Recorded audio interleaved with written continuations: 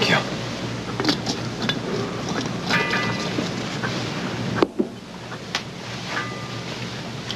Mr. Spencer, I'd like to assure you that I mean you no harm.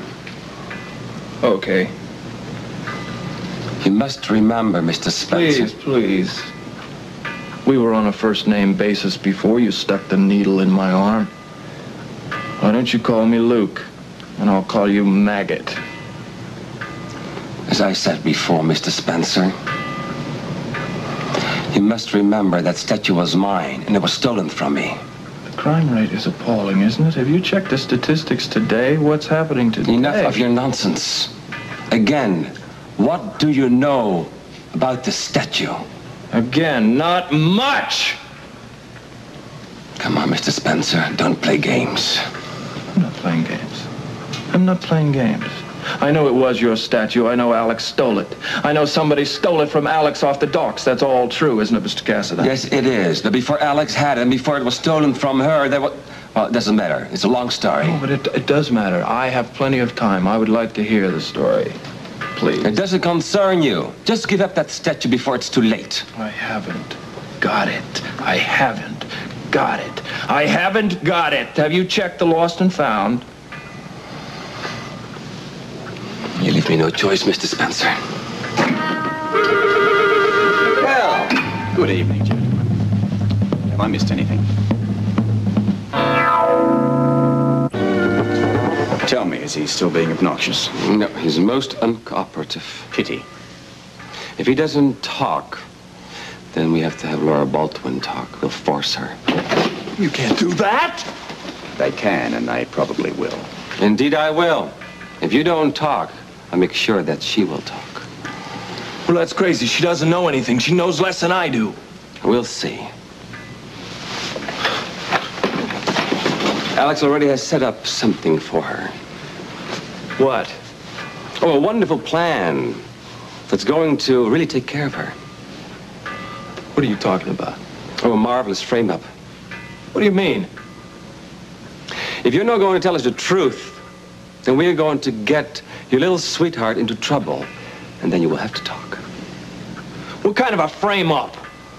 Right now, Mr. Spencer, Laura's apartment has been filled with things she bought from money that was stolen from the Quartermain's office.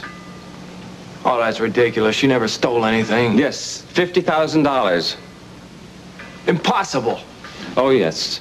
Well, Alex can prove that money was stolen from the drawer of Edward Quartermain's desk. Oh, you. Yes, a lock was picked.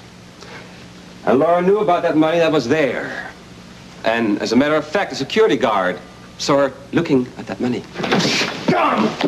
All right, Kimo, it's time. Okay, hang, hold it. Tony, this is ridiculous. Put him down. You're making no headway at all. At least let me have a second chance. I've had the opportunity to sleep on the problem, and I feel I may have come up with a solution. Are we all listening? In particular, you? Breathlessly. Good. You, Luke Spencer, better start to get your act together. Because I can guarantee it, that by .5, you indeed will be gone. .1. You, Luke Spencer, have the Ice Princess.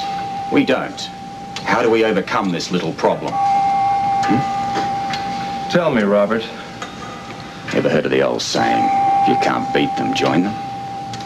Well, there's enough in this for everybody. We're not unreasonable. We don't want to waste our time. Why not join us? Could be worth your while. And that brings me to .2. How much money does it take to secure your loyalty? Retainer of perhaps $500,000? Would that do it? That assuage your greed? Taking me on to .3. How quickly can you deliver that statue into our hands? Today, tomorrow, in 5 minutes? At .4. How do we ensure that we're all not going to get ripped off in this deal? Us by you and you by us. And that brings me... Robert, let's analyze those 4 points for a moment.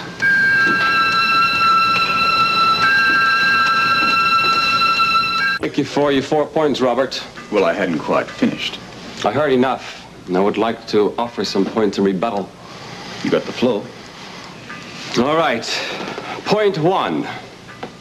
You do not speak for me, and you make no arrangements and deals for me. Point 2. You and Spencer are up to something. Surely you make it the joke. Me, up to something with this? Are you kidding? This guy's slime on his belly like a snake through the grass. This man moves. Your mouth runneth over. Your breath smells from here. Really? Yeah. All right, stop it. That was a wonderful performance, gentlemen, but it didn't work. You staged it for my benefit. You have got to be jesting, surely. No, I'm dead serious. You know that he has the Ice Princess, and that's why you're trying to free him so that you can get a statue for yourself. Ah, look, you've got it all wrong. Oh, forget it. Tap it, old fellow. Tap it. The lighter. Tap it.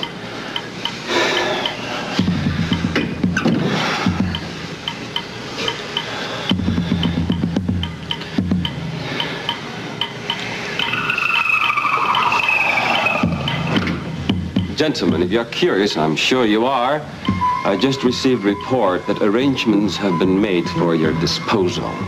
Both of you. After I'm through with you. Scorpio, I never trusted you.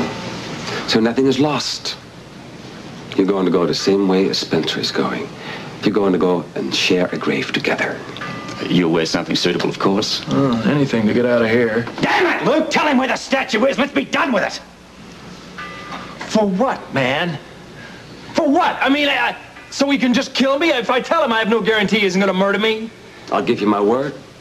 Oh. What the hell? I'm a gambling man. I hid it.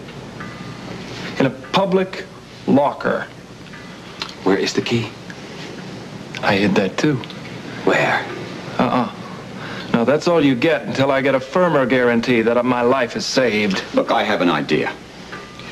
I'll stay here as hostage, and Chemo can take Luke and find the key. Okay, agreed. It's better. I've just saved our miserable lives. At least be grateful. I could do with a cigarette, too, after that. Thank you, Chemo. You betray your nerves. Yeah, well, there's been a lot going on in my life lately, and I never miss an opportunity to smoke somebody else's cigarettes. May I have a light, please? Of course, why not?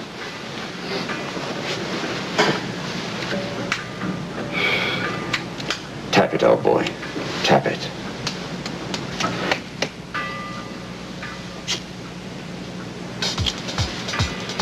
Get him cleaned up and stay with him.